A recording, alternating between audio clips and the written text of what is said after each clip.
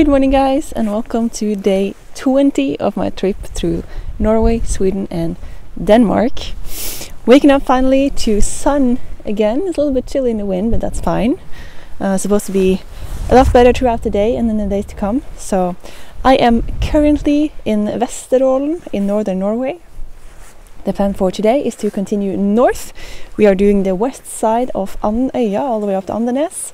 And I'm thinking I'll take the ferry from there over to Senja, which is another beautiful, I think it's a half island. I don't think it's a fully island, I think it's a half island in that area.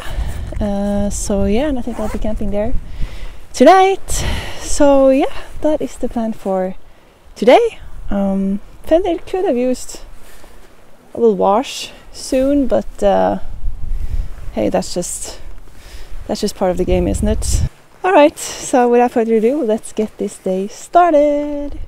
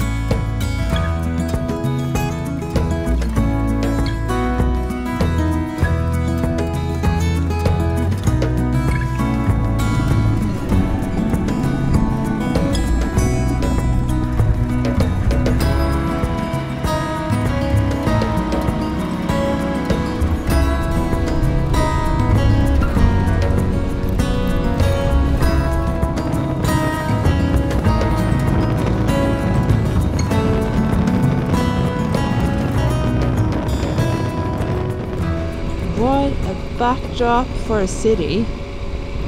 Look at these mountains over there, and that stunning bridge as well.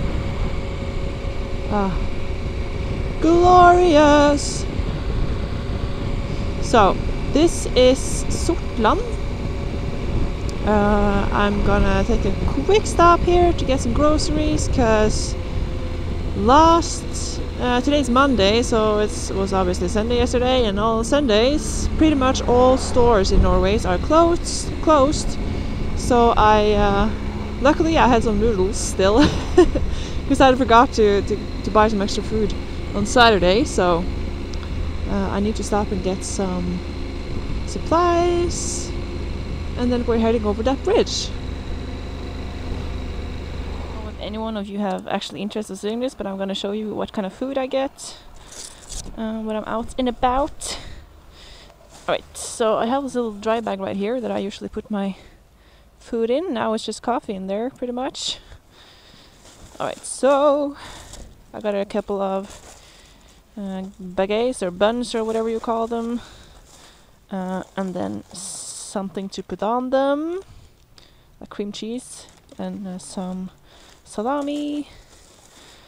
I got a couple of soups for the evenings. I got some dried fruits as a snack. I got oatmeals for breakfast. And then I got some some candy. I'll put that in my backpack for quick access. I got some bananas. I'll put one of those in my backpack as well. I got some more fruit, physalis. I'll have them for my lunch. I'll put them up here. Then I have a couple apples. I'm not very good at eating healthy on my trips, but I'm trying my best. And then an extra bottle of water. I like having the one with the tip on here, because then I can just like drink with my helmet on. And sometimes I have this like big 1 liter bottle right here, but if I do cooking and stuff on the road, that's sometimes not enough, and that's another thing I'm really bad at when I'm on the road. It's drinking enough. I think I'm like in a state of constant little bit dehydration because I keep forgetting to drink. And in the evenings when I'm back at the camp spot, and actually like, oh shit, I didn't drink a lot today, I don't want to chug water right before bedtime, because who want to get up in the middle of the night from your tent and get out of your sleeping bag in like 12-13 degrees to go to the toilet? Not me. Right, so now I'm going to do a quick stop over to that stop over there, because I really want to get a spare microphone for my helmet just in case. And I know they used to have one that I got advice that actually works quite well, but I think they stopped selling it, so there's just a few stores that still has it in stock. I don't know if this one does it. Oh, I left my key in here. Gosh. That happens from time to time, unfortunately, and that is one of the reasons why traveling in other countries in Europe for my sake is, I don't think it's like the best idea, because I'm so fucking naive and messy head. I'm not saying that like your stuff wouldn't be stolen in Norway, because that could easily happen, but I guess there's a bigger chance in other countries. All the warnings. Ooh. So I finally got in touch, or my MB Racing in Stavanger, who is the shop who actually own this bike, kind of through Husqvarna, since I'm Husqvarna's ambassador this year. They contacted a workshop in Tromsø, not very far from here. So as soon as I get there, I'll stop by them and get some help to figure out what's going on with the ABS and traction control and electronics on this bike, because something's going on. Alright, now I'll quickly stop by here to see if I can find that microphone. Fingers crossed. Alright, they didn't have the microphone, but that's alright. I think there's only like 5 left in Norway. It would have been so cool if they had it at work, because it cost like 3 euros. The one I have now costs like 10 euros, I think. It's still a pretty cheap one compared to what I've used on my other camera, but there's just nothing that works with this flippin' DJI Osmo Action 3. It's been a rough time trying to find good audio, but this is the best I've come up with so far. And luckily it's a cheap solution. I just need to order more from China. Stunning day, absolutely stunning day.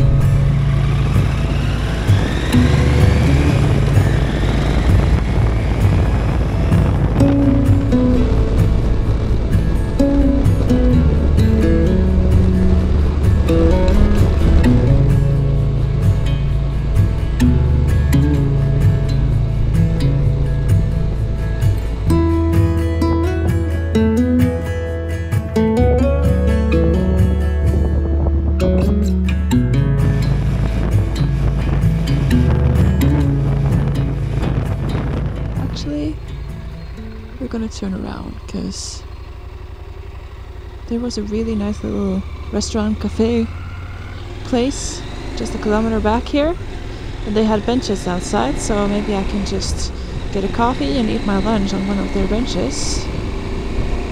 Here we are. Andøya Friluftssenter, I think that translates to wildlife center.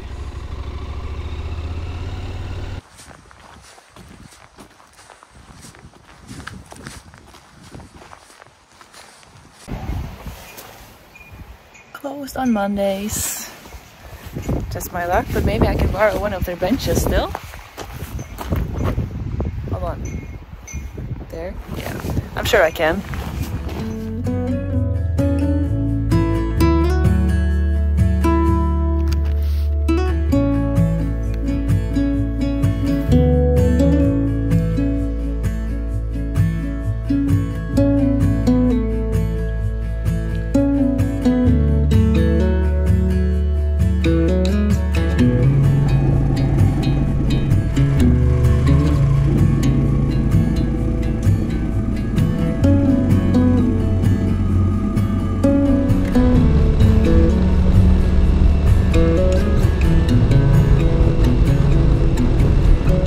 This bridge looks like if I just have enough speed, I could take off and just fly away.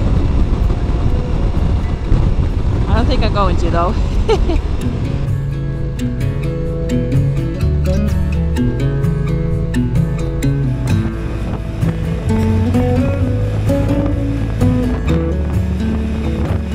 So now we get the option to ride on two different sides of the island.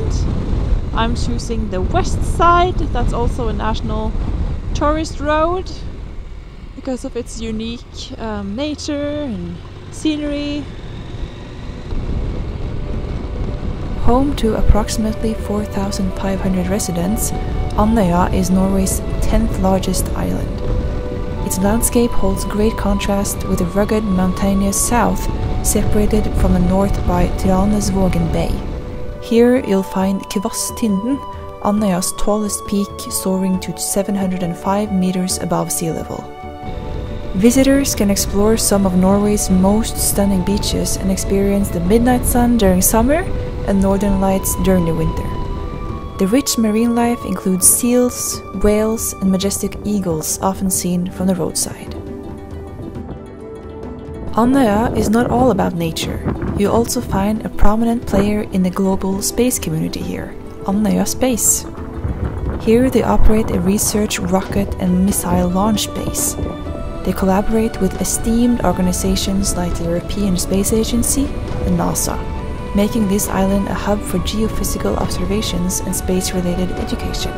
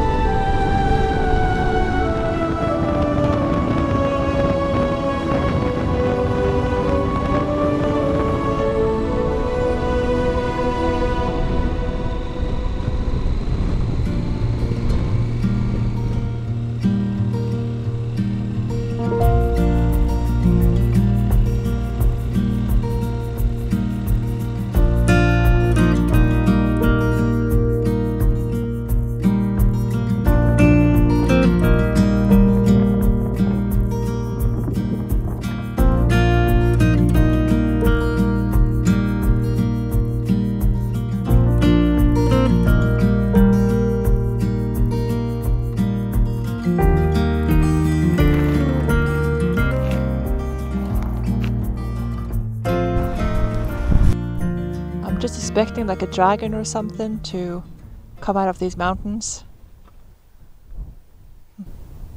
So cool. There's a lot of like space things here.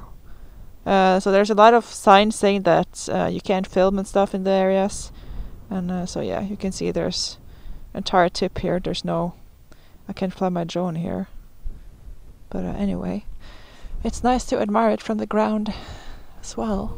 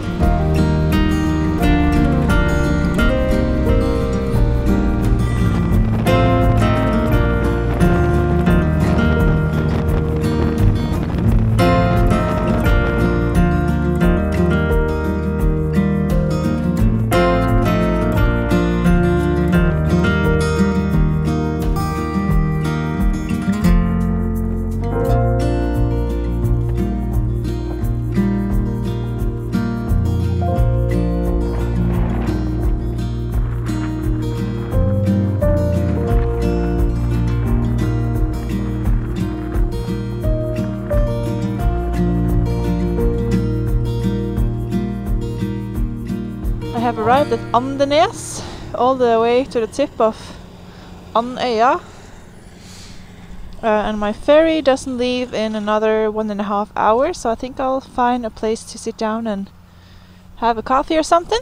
Oh crap, the key. At least once per day.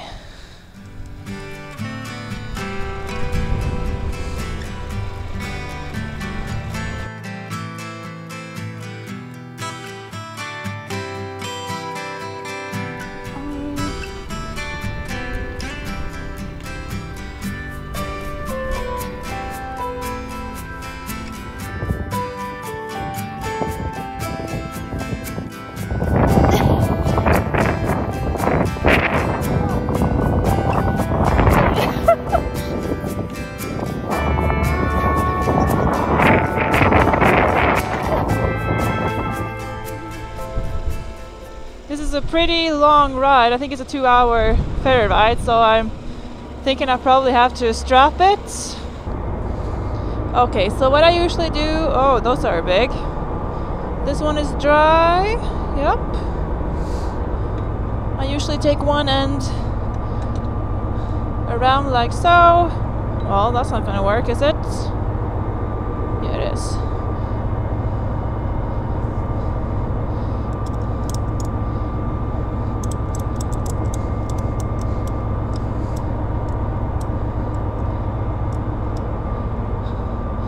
I think this is actually enough, but I'm gonna do one more on the other side.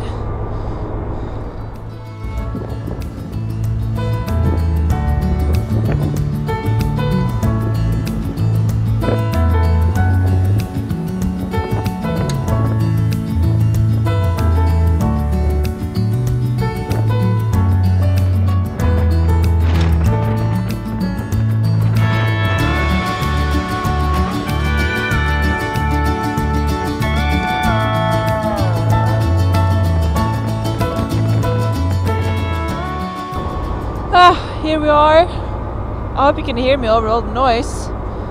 I'm always so grateful to come down on the car deck to discover that my bike is in fact still standing. It was quite rough sea over the first part. The last hour was pretty chill, but the first part I was like, holy crap, my bike might fall over. But yeah, it's been yeah, no problem. Good. Holy crap, there's a lot of people waiting for the ferry going the other way. They are not gonna make it tonight. I think the ferry going now is the last one tonight. So there will be people sleeping here tonight. Oh my god, it just stretches all the way back here. What? I didn't think Senja was that popular yet for tourists, but I guess I was wrong. I'm gonna pull over here and let people pass and just wait a little bit and check out if I can find a camping, etc. Because I don't want to be riding in the middle of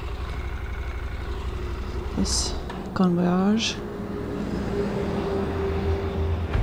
Welcome to Senja, a captivating island municipality in Northern Norway, often referred to as Norway in miniature.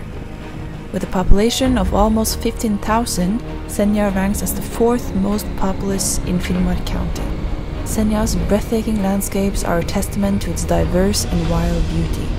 Shaped by ice ages, it features rugged alpine terrain with sharp peaks, deep fjords, and steep cliffs. The island excels in fishing, aquaculture, and fish processing, making it one of Norway's largest seafood-producing municipalities.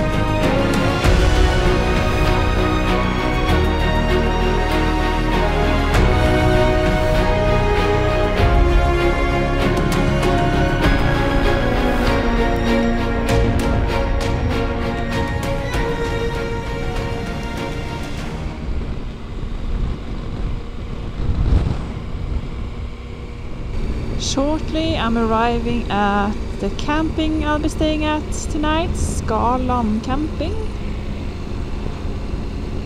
I already booked spot for my tent because there was actually online booking. That's pretty rare.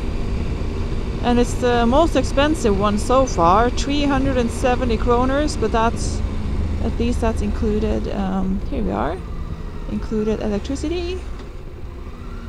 Here we are. Where are the tent spots though? It's crowded for sure.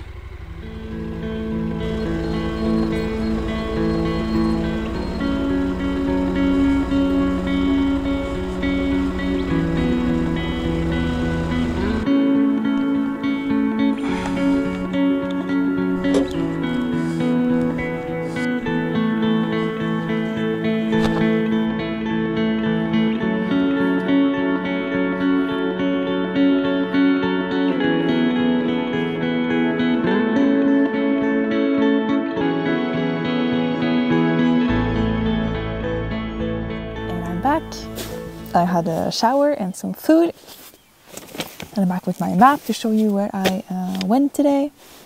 For information, it's right now about 11 o'clock in the evening and about, I'd say, probably like 15 degrees outside. Really comfortable, actually. So my route today, last night I slept in Vesterålen, about right here. I backtracked this way, then went into Sortland, which is right on the tip there. Worked my way up here, and this is where I did the west side of Andøya instead of, this is kind of the main road, but this side is supposedly better, and I mean, I can't argue, it's absolutely fantastically beautiful. Then I took the 2-hour ferry across here, arrived in Gryllefjord, and made my way up to Skaland, and right now I'm on Skaland Camping on Senja. The plan for tomorrow is to discover more of Senja. I'll probably do some roads around here. Then I'm not really sure if I'll cross in here and go this way up to Tromsø, or if I'll cross over here and go to Tromsø and perhaps somewhere up here. Because I now have, it's Monday today, and I don't have to be in Tromsø before Thursday actually, because that's when my bike is going to the workshop to check that ABS stuff that's going on, and also my boyfriend is arriving for the weekend, so we'll spend Thursday to Sunday being tourists in Tromsø. I've actually never been there, so that's going to be fun. Yeah.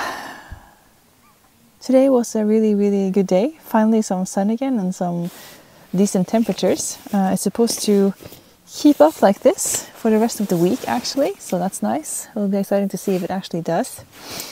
Tomorrow also I have to go hunting for a new sleeping mat, because this one I've patched it up 3 times the last 2 weeks, and now again it got a puncture somewhere. I don't know how it happens, because the punctures are not like you'd expect it to be, like on the high points kind of, so when I sit down, like if I sit on some gravel or something it would be a hole, but no, it's like in the seams in here but on the other side.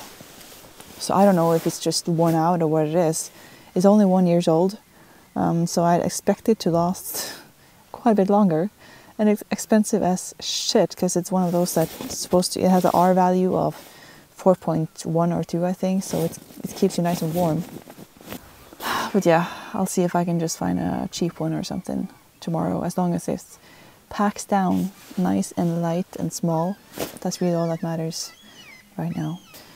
Yeah. Also, I've been transferring files from one of my SD cards. I usually run 128 gigabytes SD cards in all my gear really, except my drone. I think that is 256 gigabytes, and it takes about, for my helmet camera, it takes about a week to fill up 128 gigabytes, and to transfer it to the computer takes about 2 hours. So I also have I actually transfer it directly to a little hard drive, SSD drive that I got with me, which is 1 terabyte big. really nice and small. It's a Samsung Shield something, supposed to be really nice and durable. So yeah, that's what I've been up to, and now it's time to go to bed and get some sleep. First I'll inflate my sleeping mat for a third time this evening.